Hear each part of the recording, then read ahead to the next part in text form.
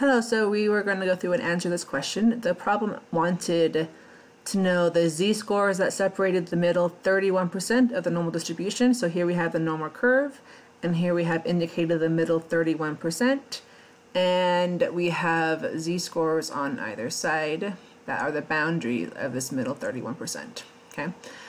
So we have to go through and figure out a few things before we can answer this question and use technology. So what is the area in the tails? So the whole curve has 100% of the area, and we're going to take away the 31% in the middle.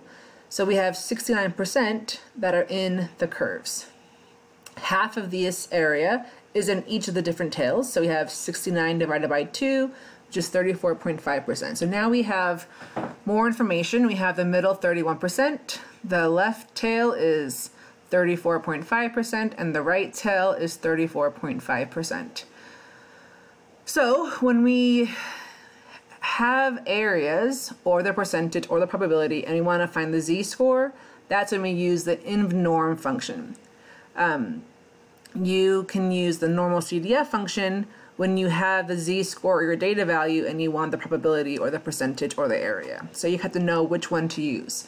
So because we are wanting the z-score and we know the area, we're going to use the InvNorm.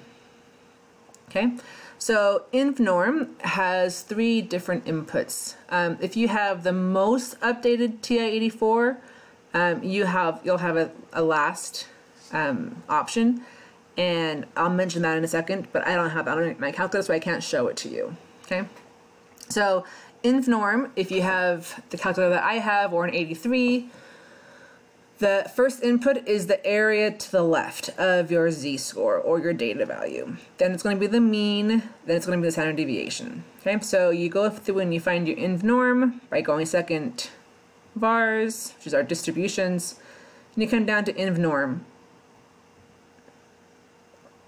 Okay, and then they have the area, the mean, standard deviation as your prompts.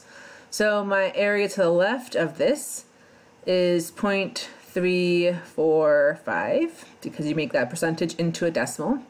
And because we're finding our z-scores and not like a data value, like an x value, we're not saying like how many years, we're saying find me the z-score. If they have a unit, you probably will have a different mean standard deviation than 0 and 1.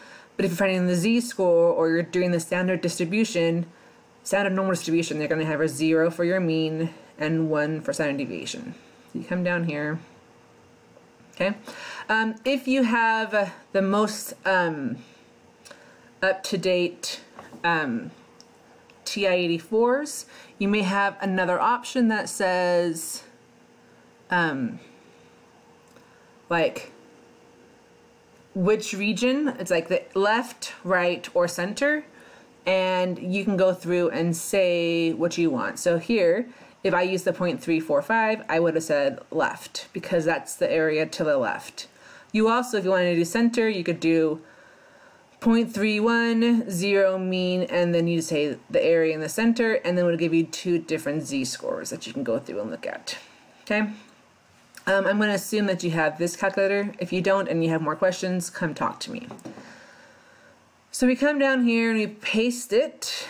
If you have a TI-83, you'll have to remember this input on your own. Remember it's area to the left, mean, and the standard deviation, and then you push enter. Okay, so we have our answer is a negative 0.3989, and it wants it to the nearest 2 decimal spots, so it's a negative 0.40. So this z-score is a negative 0.4.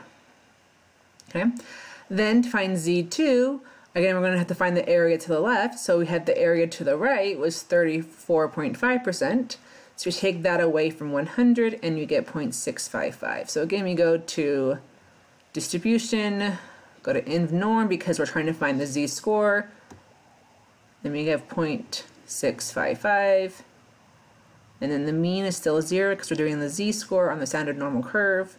Standard deviation is 1, paste, and then you say enter again, and you have 0.3989, which again to the nearest decimal is 0.40.